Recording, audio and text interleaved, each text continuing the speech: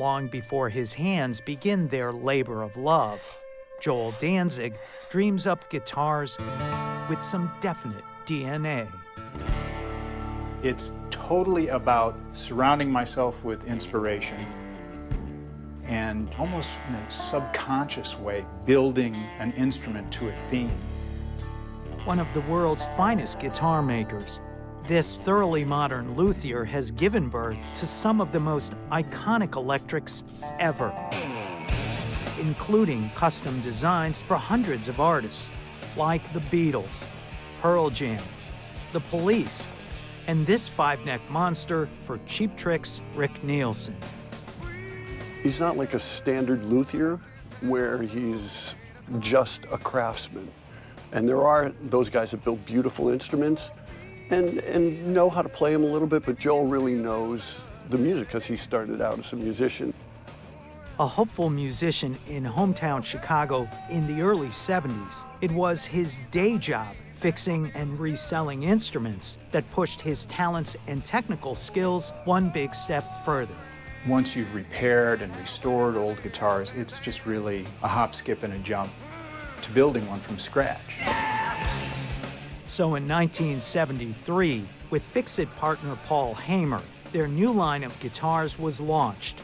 And as sales for electrics boomed in a pop culture crazed by the British invasion, so did Hamer guitars and Dantzig's career. He took the quality of Gibson and because it was a smaller shop, was able to detail it and make everything perfect. They took Gibson and put it on steroids. In 2010, after a 3-decade career, creating his own vintage guitar label became the logical destination. I was fascinated with these older guitars, the ones from the 30s through the 50s, before vintage guitars were really called vintage guitars. They have a soul, they have a story. By the time you get it, that instrument has witnessed all kinds of things. Toggle switches, dials, and electrical wiring. It's stuff like this you find tucked away at the local hardware. But to Jol Dantzig, it's a little bit like buried treasure, especially if they've been used before. These are old switches that were in operators' switchboards in Chicago. I can use it to control the electronics on the instrument, and it has the old cloth-covered wire, so I'll refurbish this.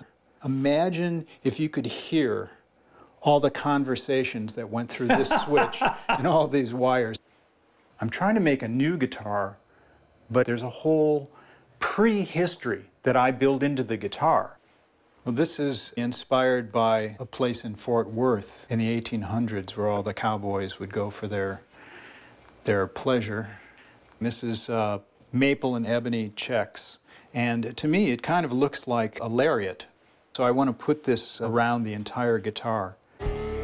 Today, in the woods that surround his Connecticut studio, Dantzig lets his ideas unfold.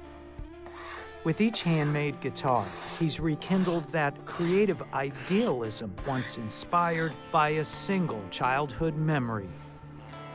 I must have been like 10 years old or something. One of the camp counselors brought an electric guitar and an amplifier to camp. I'd never seen anything like this. It was a guitar, somehow electrical, so it like pushed all the right buttons for me. It was music that was as loud as a race car.